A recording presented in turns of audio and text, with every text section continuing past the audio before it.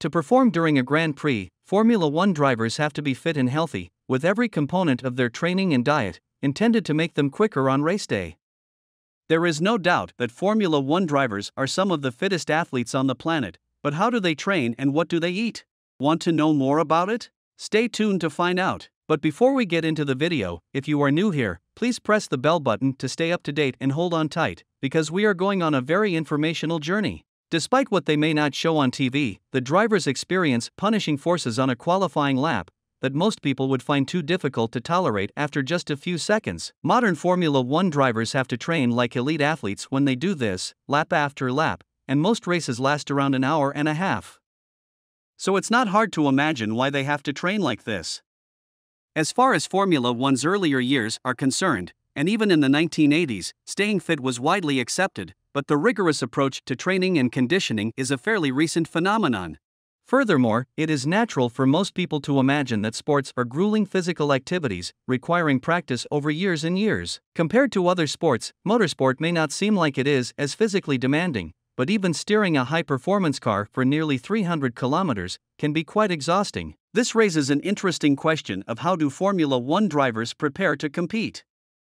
Also, what training does a person need to undergo to be in peak physical shape? To do that, let's examine what it takes to drive in Formula One. Drivers experience 4 to 5 Gs of force while racing at speeds of 300 km per hour and beyond.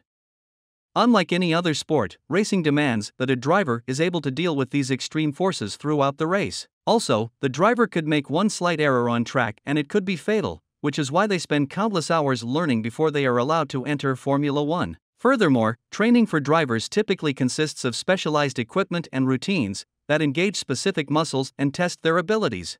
So, in this video, I'm going to reveal some of the exhausting workouts that Formula One drivers undergo. First, let's start with the current world champion, Max Verstappen.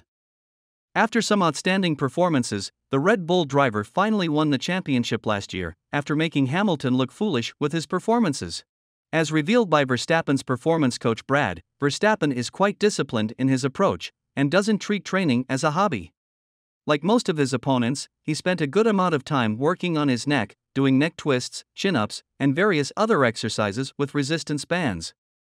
While keeping a constant core workout, he alternates between working his upper and lower body on different days. In his hybrid routine, Verstappen often performs kettlebell exercises such as squats, lunges, and rows with a medicine ball.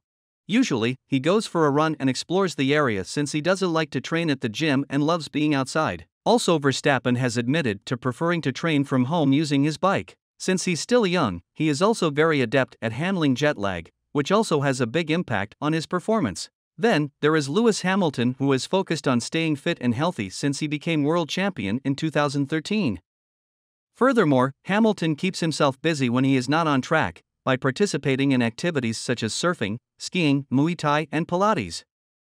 Other than these, his exercise routine includes a wide variety of exercises, including Romanian deadlifts, goblet squats, dumbbell press-ups, half-kneeling shoulder presses, and seated Russian twists. Moreover, his approach to staying in shape is pretty open, and he even admitted to liking lifting weights, though he must be careful not to overdo it. You can't be too heavy as a Formula One driver. More muscle means more kilos, as well as putting too much muscle on your arms and shoulders since you need a low center of gravity to drive the car. And as a driver, you should have a healthy cardiovascular system.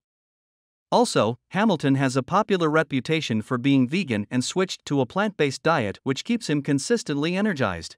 Daniel Ricciardo, he is the next driver to take to the track for McLaren, who has been relatively healthy since his debut in Formula One. His performance coach, Michael Italiano, has guided the 32-year-old Australian to be ready for each season. To name a few of Ricciardo's workout exercises, he does head twists, head nods, weighted calf extensions, and prone bridges. In addition to living on his farm in Australia during the lockdown, Ricciardo devised new workout routines during this time. Among these were activities like sledgehammer slams, tire flips, sled drags, and more. Moreover, he has also worked hard on reducing his reaction time, a crucial asset in a sport where drivers have to make split-second decisions. Additionally to squats and core exercises, he has also made great improvements in his movement. Then, Ricciardo also emphasizes the importance of restful sleep, noting that no matter what you are doing, you cannot function properly without adequate sleep.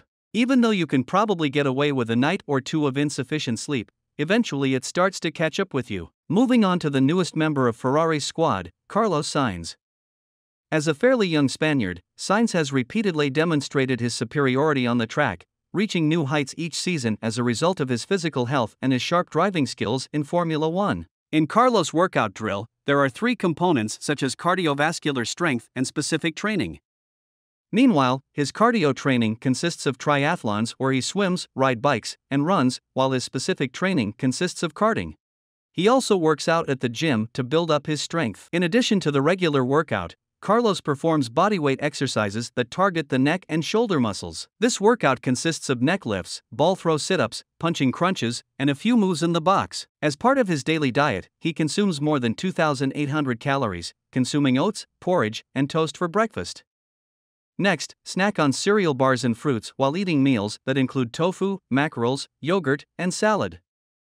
Also, Carlos believes it's important to take care of his mental health, considering people often overlook this aspect. Then, he added that there is no one-size-fits-all solution to this issue, but it is crucial to recharge your mind before going to sleep or going to work. To do this, he spends time playing card games, playing chess, and watching some TV. And then we have the Frenchman Pierre Gasly, who currently drives for the Scuderia AlphaTauri team. He has built an impressive physique since his early days as a Formula One driver. In Gasly's off-season, training has to be limited to 6 days per week when he is not racing. Moreover, he splits his time equally between cardio training and weight training. Then, the cardio workout for this individual involves extensive running and cycling at intervals over an extended period. The benefit of this is that it allows him to maintain a heart rate between 140 and 170 beats per minute, similar to when he races. In addition to working on his neck and leg muscles, Gasly incorporates upper body twists, cable flies, deadlifts, and cable rows into his workout. In addition to vegetables, proteins, and salads, he also cuts out sugar and carbohydrates from his diet. And for the last 2 years, Gasly has been traveling to Dubai with his trainer, before the season begins, to undergo a few weeks of intensive training. This is because after the season ends, he does not get much time to spend working on himself. Given the extensive training required to drive a Formula One car, it's easy to understand why most young drivers begin their career in racing so early in life. And why is this so? It is because, in the cockpit, they face extreme temperatures and risks beyond what is normal for an average person. Therefore, we can only appreciate the skills and talent of every driver on the grid, competing for the world's greatest prize. So what can you say about this? Did you expect that their workouts were so intense? Is it possible for you to outdo their insane fitness routines? Let us know your guesses in the comments below, and don't forget to subscribe with a post notification, so you don't miss out on Max Verstappen Formula One.